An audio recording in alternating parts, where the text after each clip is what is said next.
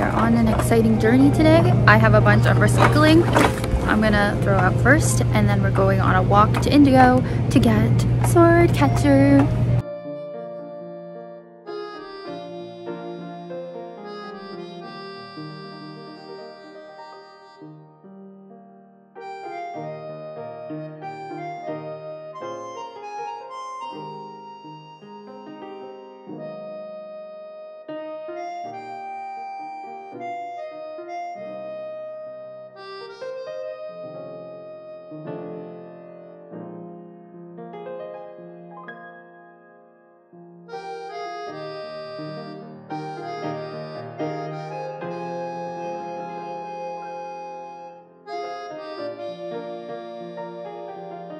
Alright guys, I have got the book. As you saw, we have the Indigo exclusive edition, which I think makes it shiny and gold. They seem to have the other edition at the store too. I think it's normally black.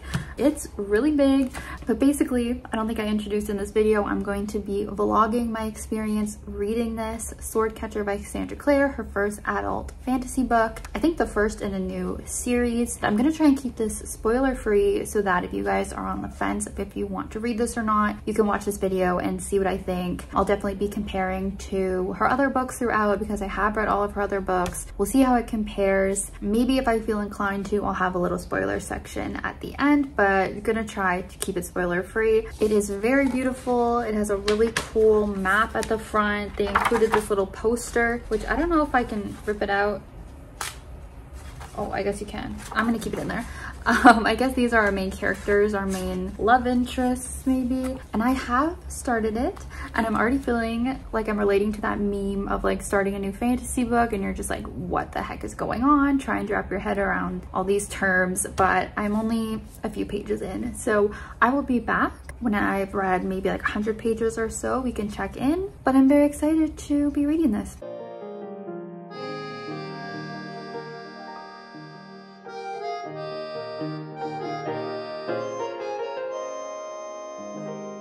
Hey guys, so I am 100 pages into this bad boy here. You know, it is big, but I think it will still be a relatively quick read. Well, not that quick, but like, I feel like the text is not that small and it's Cassandra Clare's writing, which I think is very accessible. I am finding that the writing is like not very different to her other books between like YA and adult. So I think it's pretty easy to get through. However, the amount of info dumping or the amount of info being thrown at us is really crazy. It's really overwhelming for a girl like me who does not read adult fantasy books very much. I think they're normally like this. Like, I'm not trying to hate on the book because I am liking it.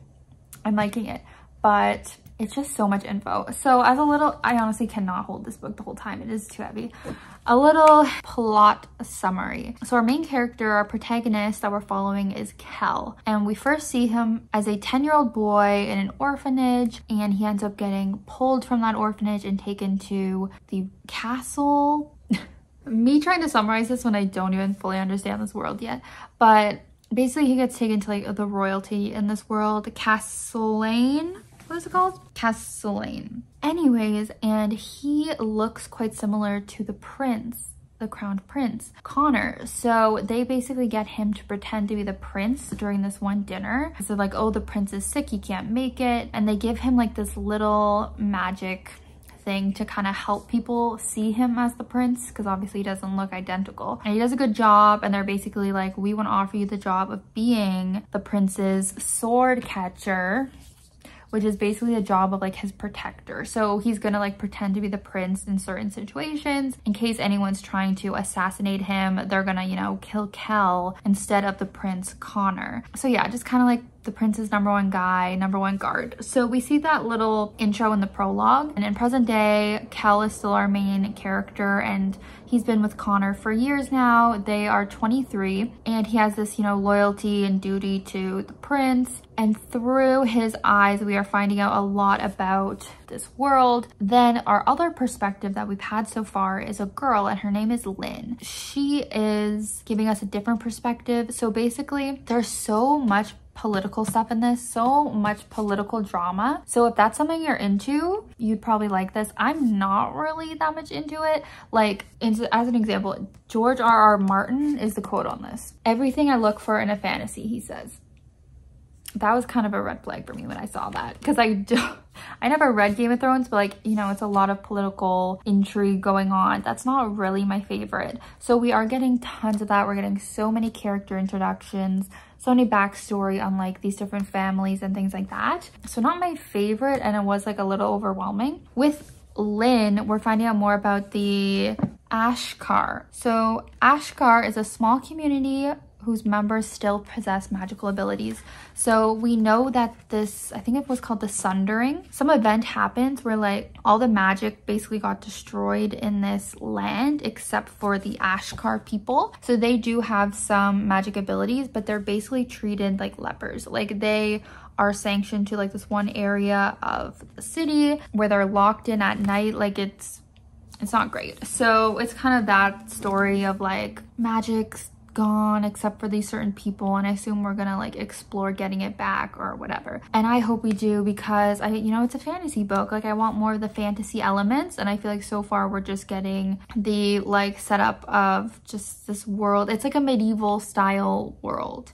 Medieval fantasy. I don't read a ton of like adult fantasy, as I said, so might not know all the terms. So it's a bit of an adjustment for me. Another, if I'm gonna say a criticism, I feel like what I love about Cassandra Clare is her humor. That's always been something that I've connected with, especially in her characters like Jace, Simon, Magnus. There's not really much humor in this. There's not much comedic relief at all yet. So I hope that we can get to see that at some point. Also, I always love her relationships, and we are getting some hints of that. As I kind of said, Connor and Kel have kind of like this romance, I would say. And then Lynn, our female protagonist, does have a really close friendship with her friend named Miriam, and Miriam is actually sick, and so Lynn is like pursuing becoming like a healer to help her. It's giving Jem and Will, maybe, right? I can't help but constantly like making comparisons to her Shadowhunter books, even though there's not a lot that you can make at this point. I'm just always like looking for them. Interestingly, and I am buddy reading this with someone, and I mentioned this to them too, she has made it where like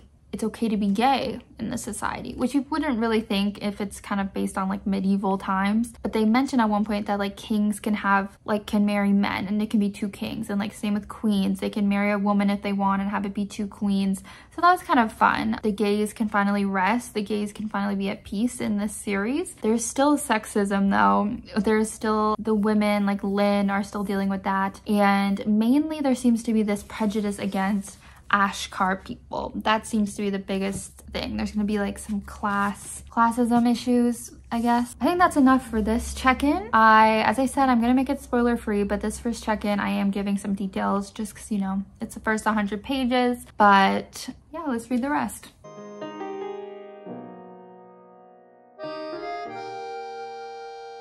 Alright, I have read another 100 pages of Swordcatcher. I feel like I am enjoying it even more than the first 100 pages, as would be expected. We're getting some hints of what the romances could be. Well, not that much. I am a little confused of like what the main romance is going to be. I thought it would be between our two main characters, Kel and Lynn, but we have gotten a little bit of a different love story going on with Kel. I actually kind of ship it. It's a little bit angsty, but I'm liking that. And then I think there's still hope for Kel and Lynn to be the main romance though. And our characters did just meet in the last chapter I read. So I think the story is gonna really pick up now that our main characters have actually met each other and their stories are gonna get more entwined. I think it's gonna get better and better from here. Another cool thing that happened was we were introduced to this character called the Rag Picker King, I think is his name.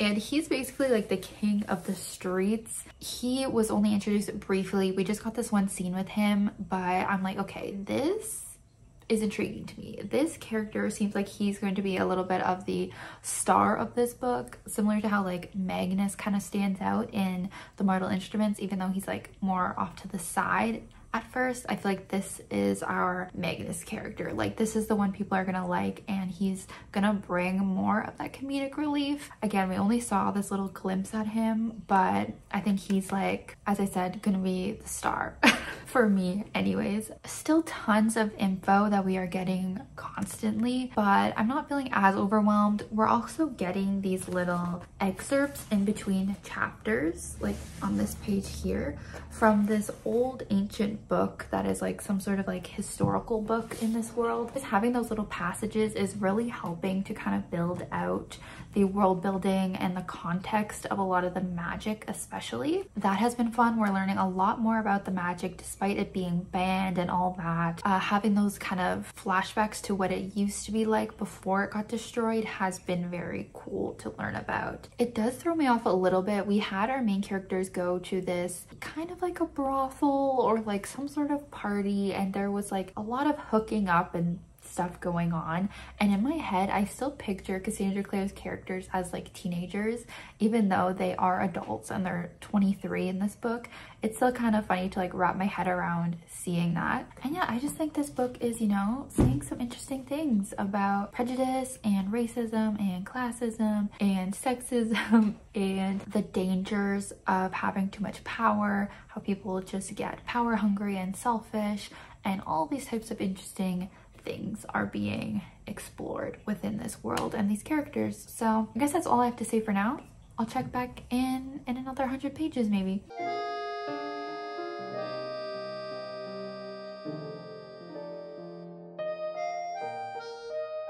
It's a peach and another peach.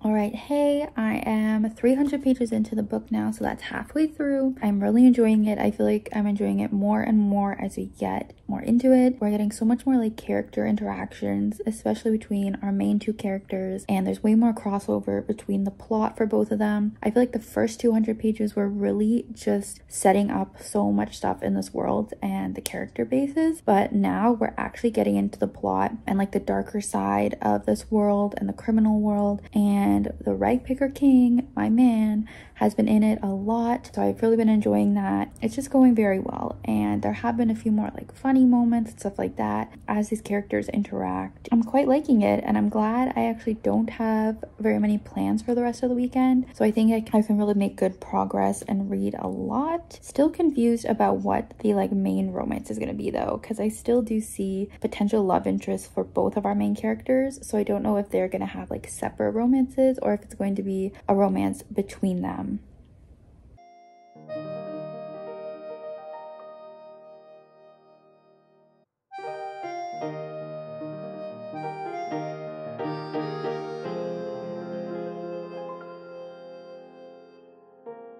All right, another check-in as I'm 400 pages in now. It is Sunday. I started this vlog on Wednesday. Basically, I'm still loving the book. I wanted to mention there is a little bit of a mystery of a person's identity kind of thing, or there was a mystery. Then it kind of got revealed who this person is, but I still have this extra theory or a couple theories of what could be going on with this person. So I just wanted to mention that and kind of say it in case it gets revealed later. But yeah, so just so you know, there is kind of this intrigue and like mystery surrounding something in the plot and like who the villain is in this story. So that is something I'm holding out hope for, that some of my theories will be correct and that we'll get some sort of fun like reveal and plot twist. Otherwise, we are just still getting good character stuff, kind of similar stuff I mentioned in the last update of our main characters interacting. I am more convinced now that our main two characters, Kel and Lynn, are not actually love interests. I am thinking that's going to be more of a friendship, and as I've said before, I think they're both going to have their different love stories and it's not necessarily each other. So that's something I've kind of figured out. Of course, it could still change over the series. I don't know how many books this is going to be, and I don't know if I've mentioned the character Antonetta. Is this like falling? But I'm really liking her character. We're not seeing a ton of her, but I feel like she could definitely be a favorite. So if you have read this book, let me know down below like who your favorite characters are. I definitely would be interested. Also, Connor I found to be quite an interesting character. That's the prince, He was getting pretty unlikable actually, but I think he's gonna be that type of character that's getting a redemption arc a little bit. However, I do want to say I think her Shadowhunter series just did feel more unique to me. I do think this series is a little bit derivative. Like, it has a lot of stuff that I think is seen in a lot of fantasies. Again, not that I read a ton of adult fantasy, but just with, I don't know, it just has a lot of, I feel, fantasy tropes and things. So I do feel like her Shadowhunter books are a little bit more unique, more special, but still enjoying this.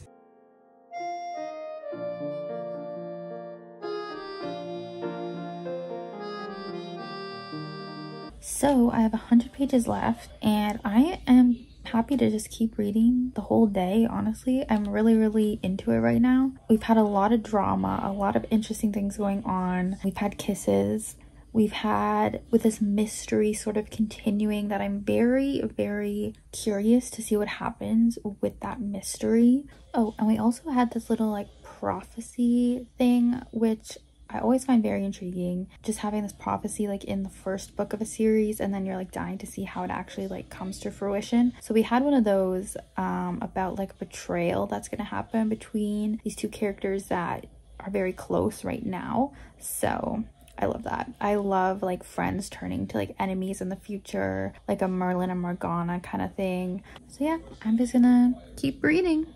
Guys, I finished Swordcatcher last night. As I said in the last update, I just couldn't stop reading and I did make it to the end. There was a bunch of action. There were deaths. Again, see why George R.R. Martin might be a fan of this. There was some murdering. There were twists. There's still some storylines that are left on a cliffhanger. As you can imagine, it's a series. We still have a mystery surrounding the antagonist, which I alluded to before. So I am still hooked and wondering what's going to come of that in the future books. I feel like I've been saying the word interesting so much in this vlog that it was really annoying me when I was looking back at my clips, but I just am so interested in what's been going on in this book and I just really had a good time that I think I'm gonna rate it 5 stars. I didn't necessarily expect that I would rate it that high when I first started it. You guys saw me. I was kind of overwhelmed with all the info we were getting and I wasn't totally connecting like from page 1. But